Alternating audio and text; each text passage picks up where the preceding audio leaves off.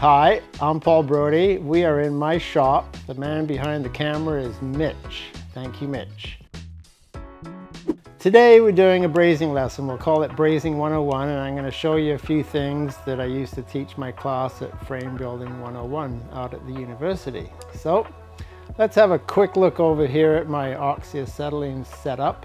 Large bottle is the oxygen, smaller bottle is the acetylene, and we have a fluxer. This is an automatic fluxer. In here, there's a tube. This is the line that is connected with the acetylene regulator. This line, it snakes around, comes in. There's a tube that goes down almost to the bottom, and then there's a level of liquid flux that comes up to about, well, somewhere here. As you use it, it goes down, then you need to add more. And so the acetylene, it bubbles up through the flux, and the flux gets absorbed in the acetylene, and it all goes to the torch. Oxygen line, acetylene line. So that's basically how the automatic fluxer works. You never ever put oil. Sometimes these are hard to open. You never ever put oil anywhere here. That's a big no-no. They'll call the bomb squad if you ever do that, so don't do that. On the end of the torch, I used this yesterday. See this little fluffy thing? That's flux. So we need to get that off that. I'll show you how I'm going to do that. We need a clean nozzle, so it's not very hard at all. You can take I got a little file here. It's a flat file. You can very gently, see as I do that, you can see the copper come through. And then I got a tip cleaner, and there's different sizes in here. This is the one that fits my 0 tip. And gently, it's got a little file on it, but you don't want to go in there and file it and enlarge the nozzle. So very gently, there we go. That's all it needs. It's a Victor torch, a J28, and I made this little holder here. It's made out of aluminum. This is years old. It's held with a hose clamp, and then I have a mic stand. You can buy a microphone stand for not too much money. Very handy having a place where you can just put the torch in there and take it out at will. Very good. The red hose is acetylene. The green hose is oxygen. You always light the acetylene first. You switch off the oxygen first as well. So it's always acetylene first for lighting and switching off. I'm going to open it up a little extra, and I'll show you what happens. Whoa! Okay, you see there's a gap. If you don't close down the acetylene and get rid of the gap, you can't open the oxygen. It won't work. So when you close down the acetylene, now the flame is joined up to the torch.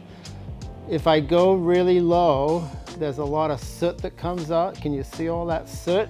You don't want that. You want to have a flame that's not too much soot, and that's when you add the oxygen. And you add it slowly. There you go. And now you can see the cone. There's a cone in there. Now this is pretty bright, and why this is so bright is because of the flux that's coming through the torch. I've got the inline fluxer like I showed you. Now there is 2 types of fluxes that I know of. There's the one like this. This looks like an oxygen tank. And there's also the gas fluxer from the gas fluxer company in El Rio, Ohio. I like saying that. And it's got a reservoir on top, and there's lots more knobs and levers, but they both work pretty well. The ones that I used out at the university, I extended it by 4 inches because it allows more flux. It works better that way. So we're going to talk about a different flame, what the different flames are. This is the cone. From the end to there, that is the cone. The hottest part of the flame is right at the end of the cone. If I want to make a larger flame, I add acetylene, Can you see there's a shadow now? From the end of the cone out there, there's a shadow. That means that there's extra acetylene in the flame. So this is a carburizing flame. If I back off the acetylene and just go down to the cone, that's a neutral flame. If I turn down the acetylene even more, it kind of looks the same, but the cone gets sharper, and that's an oxidizing flame. You do not want an oxidizing flame. It looks like a neutral flame, but it's a lot hotter because there's additional oxygen in there. You want a neutral flame. So to get a neutral flame, the easiest way that I know of is to add acetylene till you get a shadow, and then you back it down very carefully, and that's your neutral flame. So if I want a larger flame, I'll add acetylene, then I'll add oxygen. Can you hear how it's starting to hiss now? Sometimes a hiss is a sign of an oxidizing flame. Sometimes it's a sign of just a large flame. Sometimes it's a combination of both. So it's a little hard to tell sometimes. Let's see how large a flame I can get here out of a 0 tip. That's a real hiss there. It's not often you would want to use that size of a flame. If you're brazing on some chain stays in behind a bottom bracket and you've already done the fillet brazing on the down tube and the seat tube, that's when you might need a hot flame like that, because all that mass of bronze is a big heat sink. If you want to go smaller, you close down the oxygen, and that makes a shadow, and then you close down the acetylene. So you can incrementally keep going down. When you're silver soldering on a frame, like putting on a water bottle boss, you need a very, very small flame. Something like that. That's about the size of the flame that I would use. So those are the 3 different kinds of flame. There's oxidizing, neutral flame, and a carburizing flame. When you're brazing on a frame, when I'm brazing on a frame, I want a neutral flame. Switch off the acetylene first, then the oxygen. I've got gloves on. I want you to show you that I am safety conscious. I call it safety third. First is going fast, second is looking good, safety third. Then maybe that's a good way to remember. For the rest of the video, I don't think I'm gonna wear gloves because I'm gonna be very careful, not gonna burn myself. We're gonna do an exercise. We're gonna build an icicle. When I was teaching Frame Building 101, that was the first exercise that my students ever did, was to build an icicle. We have a couple examples right here. So what we do is we start on a piece of tube or whatever, and we start adding bronze. So we're using a 3/32 bare bronze brazing rod. And this is what some of the students have done. And it's a bit lumpy, it's kind of inconsistent, but it's all holding together. So, oh, I can feel it. See right there, I can feel a weak spot. It's gonna break. There you go. So it wasn't really held secure, it was held a little point right there. When you're brazing, let's say you're brazing and you stop. When you restart, you have to melt that bronze. You have to get, this is called the base metal at that point. You have to get that up to temperature before you add the rod. You can just put the rod right on top, but it's not really part of it. It's not adhered. It doesn't become one. So that's one of the mistakes students often make. One student made a beautiful icicle. I don't even know who this student was, and they left it behind. And this is what I used to show other students. I'd say, look, if you can build an icicle like that, then you can fillet braze. Because what's going on here is that you're learning how to melt metal. Most people have never melted metal in their life. Lots of the students that I had never melted metal. So that was the first thing I had to do. I had to get them up to speed learning how to braze. So when you're melting the metal, you are playing in that zone of melting, not melting. it's not much of a temperature difference. You're playing in that zone. It's heating and then cooling. If you take the torch away for even 1 second, it allows the metal to cool down and solidify momentarily, and then you put the torch right back on, and then you're melting more bronze. So let's get set up here, and I'm gonna build you an icicle, and I'll see what I can do, okay? I got a couple different fluxes here I want to show you. This is the flux that goes into the automatic fluxer. It comes in a gallon containers. A gallon cost me about $50. It lasts quite a while. It's real stinky. You do not want to get this on your hands or to breathe it in. You use a funnel, you use gloves when you pour it into the fluxer. This is the flux.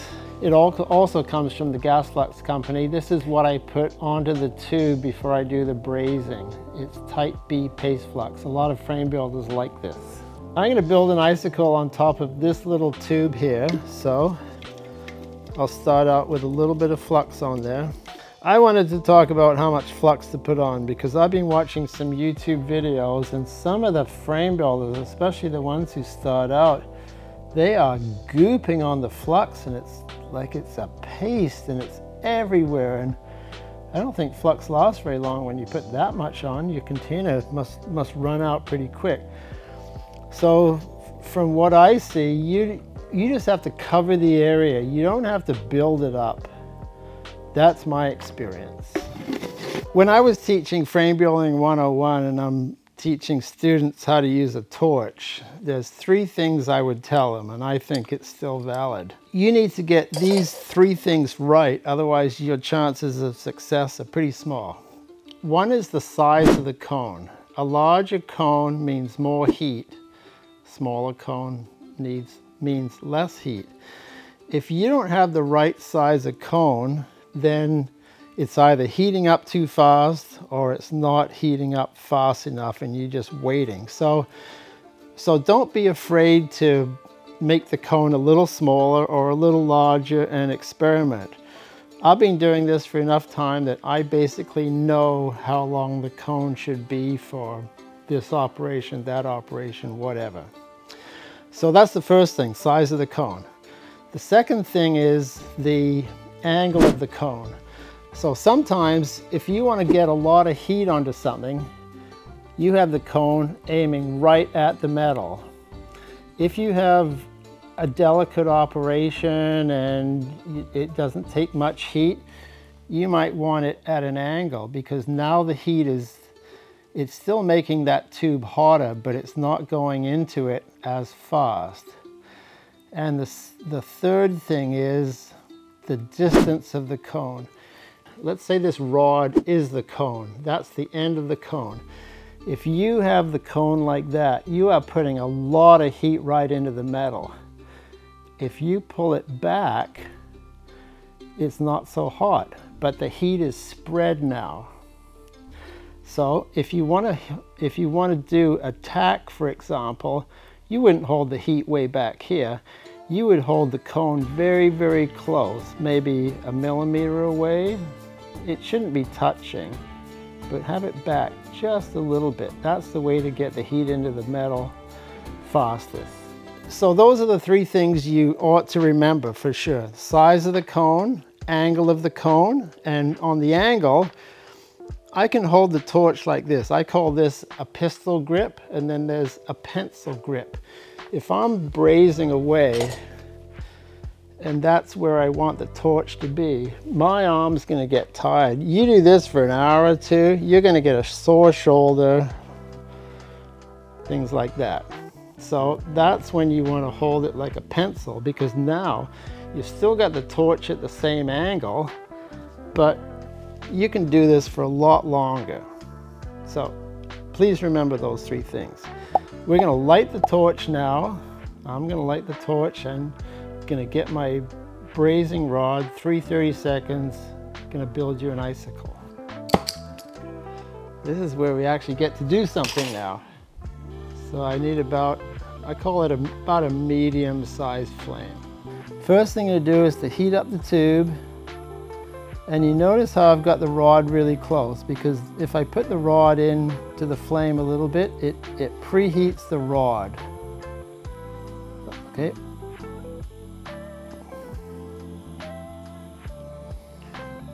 So I've melted, my flame's a little hot, so that was a little larger than what I wanted, but that's okay. So I'm going to switch my flame, make my flame just a touch smaller.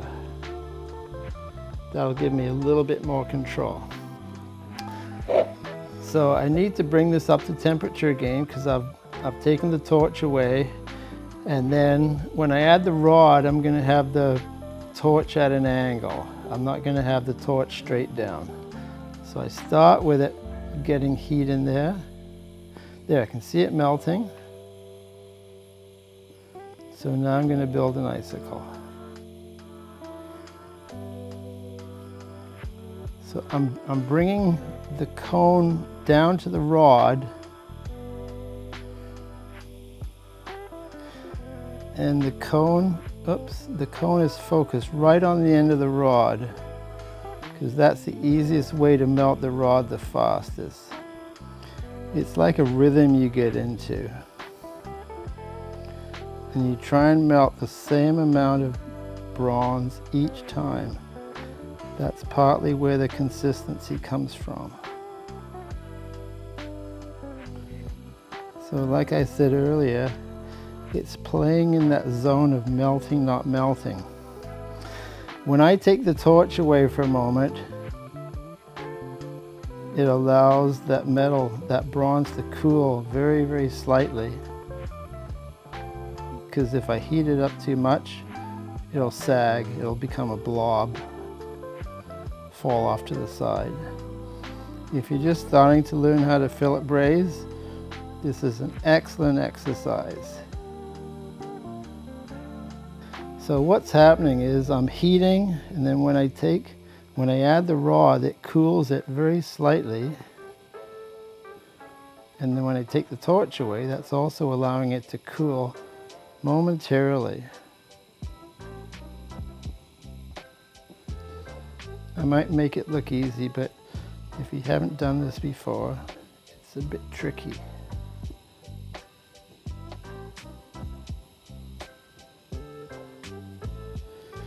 So I'm going to take a little break for a moment and have a look. And it's pretty consistent. And it's strong. If I start up again now, I have to make sure that I get this. This is the base metal, I call it. I have to get this up to heat. I can't just melt the rod and put it on top, because it won't be strong. I have to get this back up to heat. So let's continue a little bit here.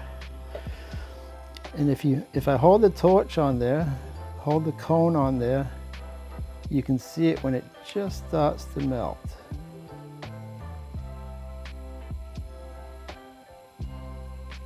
There we go. So I have the cone really close. When I would show students how to do this, I'd say, watch me and just copy what I do. That's the easiest way to learn. And they'd go to their brazing station and they'd do something completely different. They would be melting the rod about an inch above the base metal, and then bring it down, and then by that time the base metal is cool, and they weren't having success. But if you keep everything close together like this, so that the base metal never really cools off, but comes up to heat very quickly, that's the easiest way to build an icicle. Some people have asked me, do I really need an automatic fluxer? And I say, well, it sure helps me a lot. So we're going to do an experiment. When I finish off this rod here, I'm going to unhook the fluxer and we're going to see what happens. Okay, my fingers are getting hot. So it's not perfect. There's something going on there. Something happened there. It's a little inconsistent, but you get the idea of what I'm doing. See these little marks here? Can you see those? See these little marks there? That's an indication that it's left-hand thread. oxygen is right-hand thread, so you can't mix them up. So it looks like I'm making it tighter, but actually I'm loosening it. Left-hand thread. I bought this fluxer in 1985 and it cost me $800. I don't know how much they are now. And the other fluxer that I mentioned, it's from the Gas Flux company. Those were $500 US. This 800 is Canadian dollars I'm talking. So there we go. We've hooked it up directly. I probably got some flux in the line, so I'm just bleeding a little bit. So you're going to see a different flame now. Ooh. It's not going to be as green. It'll be more of a blue color because there's no flux. Here we go with no flux.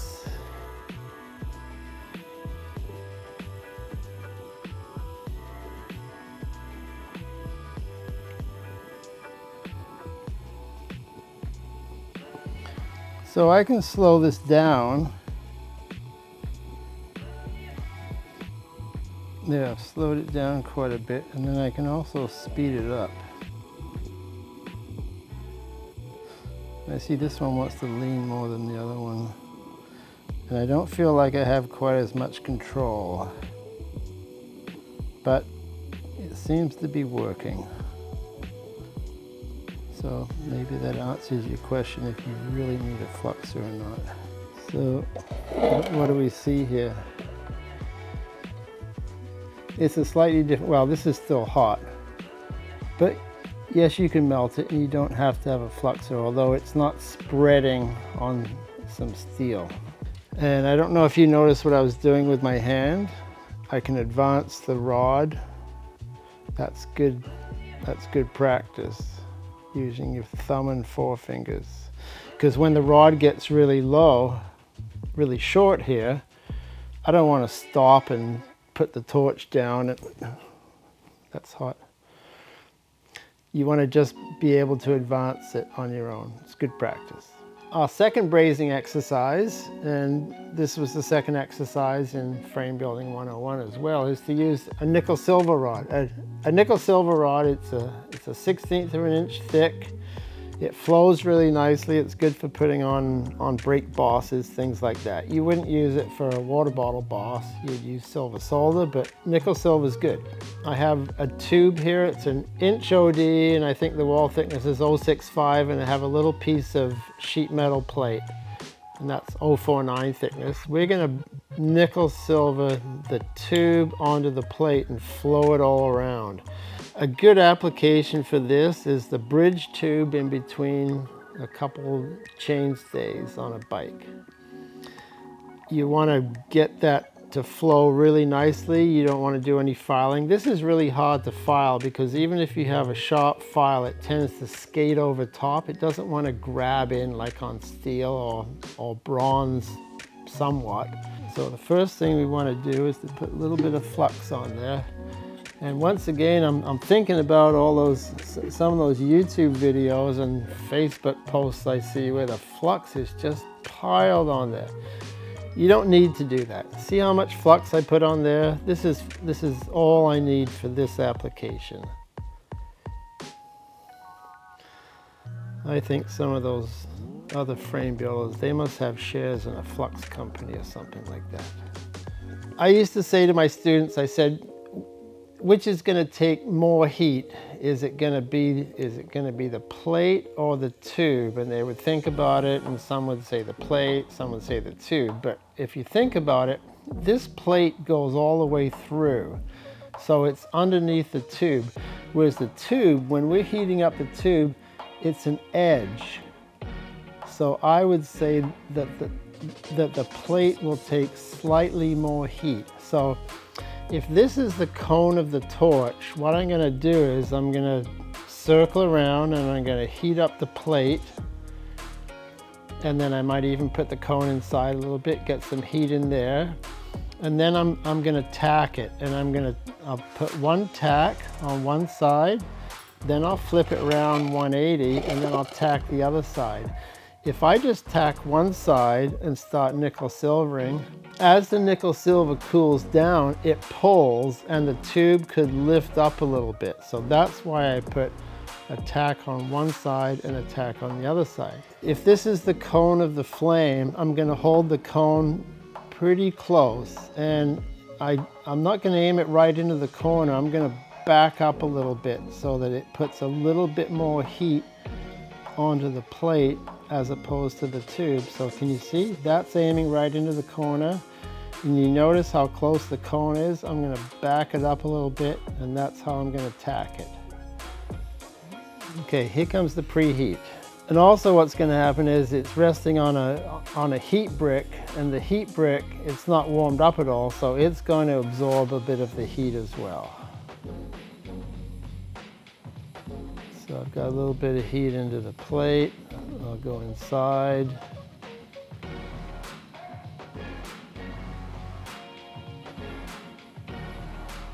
And now we'll do a tack. And the trick is to get each of them up to temperature at the same time.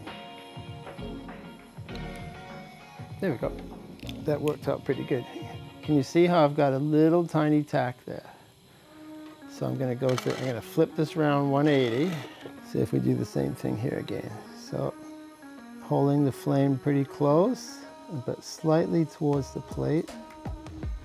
And when the flux goes glossy or opaque, that tells me that it's up to temperature. So there again, we got a tiny little tack. Now, when I'm nickel silvering around, I'm not going to hold the torch as close. I'm going to hold the torch back. I'm going to have the cone maybe 5/8 of an inch back, 16 millimeters for metric. And I'm going to heat up an area back and forth. So I'm going to heat from here to here. It's going to be a segment, and I can do 3 segments on this side and 3 on the other side for a total of 6 segments. I'll heat it up, and when I see this nickel silver start to melt, that's when I add the rod. So I'm trying to get this as smooth as possible. So I don't have the cone close anymore, but I'm still at a 45, and I've got about a medium cone. Not too big, not too small. And I'm watching to see when that melts. There we go, see it melt? And I bring the rod around a little bit. Could have been a little hotter. And I go back over it. Just once or twice, just to make it flow. And then the same thing here.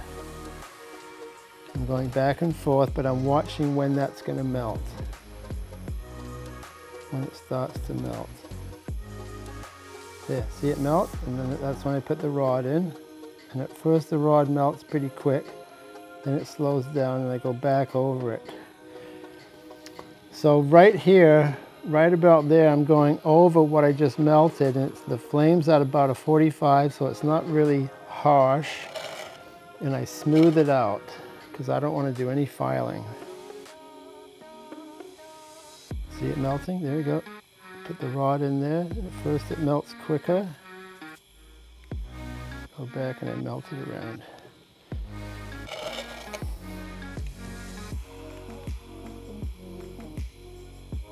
Yeah, see it melt? Pull it around. Make it smooth. And this is the final segment.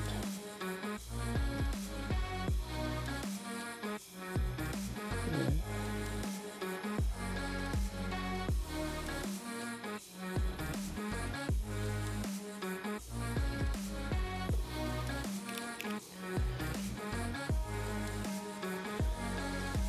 If you do this right, you can't tell where you started or stopped. It's just all continuous. That's what you want. Can you see on the flux here, see how it's a little bit of a tan color in there?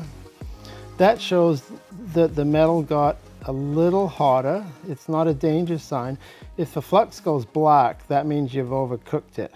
But so there's a little bit of a warning sign that says that it's getting a little bit hotter. See over here, it's not there. That's just flux as it should be. These little bits here, see these little black things? That's just balls of flux there. See, it's kind of sticky still. Those are just balls of flux, so it's hard to tell how the nickel silver is under that until you soak it off. So I did one yesterday, and this is what it looks like when the flux is soaked off. And it's smooth. I don't think you can tell where I started and I stopped. So that's what you want.